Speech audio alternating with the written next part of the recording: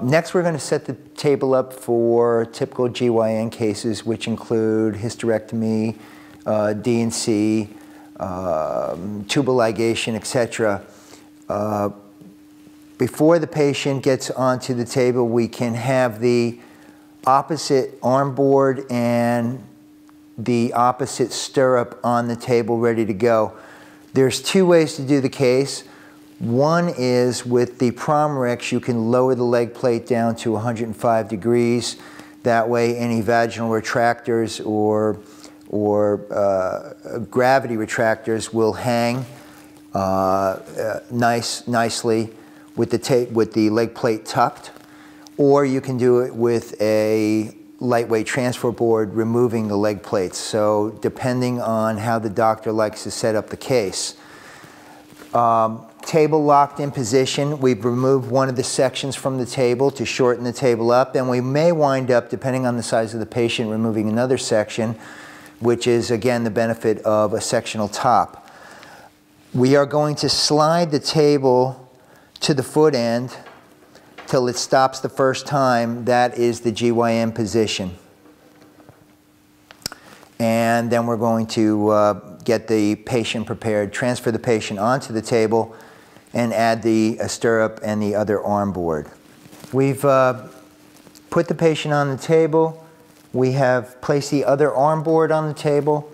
We have placed the patient's head in a donut. We will remove the head section, and we can go ahead and put the stirrup on the table with a blade clamp.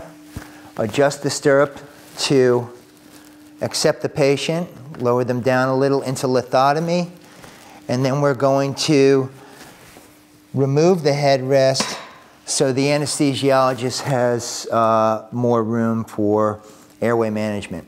Legs are on the table now. Patient is under anesthesia. Head section has been removed. Now we're going to put her into lithotomy. We've added the other stirrup, and we're going to place her into lithotomy, making sure her foot is against the bottom of the stirrup. And the placement of the stirrup is against the hip, so that as the stirrup comes up and moves, it's moving in conjunction with the hip. Her other leg into the stirrup, and padding over, Velcro down nice and tight. And now we can place her into whatever the doctor prefers, high lithotomy, low lithotomy. We take the end section off the table. We remove the pad from the second section, turn the hand control on, and we lower the leg plate to 105 degrees, which tucks underneath the table. Now we may want to employ some Trendelenburg depending on how the surgeon likes to set up. So the leg plate is tucked, and we will probably employ a little Trendelenburg to the patient. This is a typical lithotomy setup, high lithotomy setup for GYN. You can see that we have shortened the table up to fit her body, where anesthesia has good exposure to the head, and the doctor is in a very comfortable position with the cutout and with the base of the table for sitting, standing, and positioning the patient properly for the procedure. To recover the patient, very simple. Hand control, level button.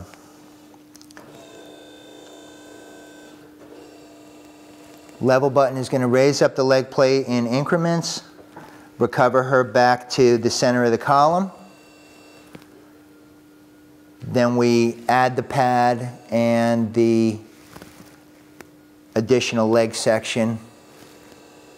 We've added the pad to the level leg plate, and we've attached the end section to the table. Again, just lock it into place and remove her legs from the stirrups. Back onto the table.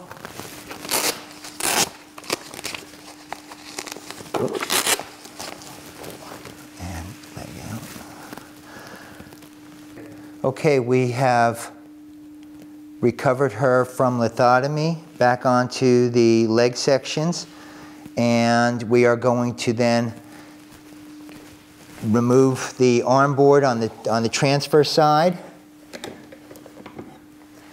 and transfer her over to the bed following extubation.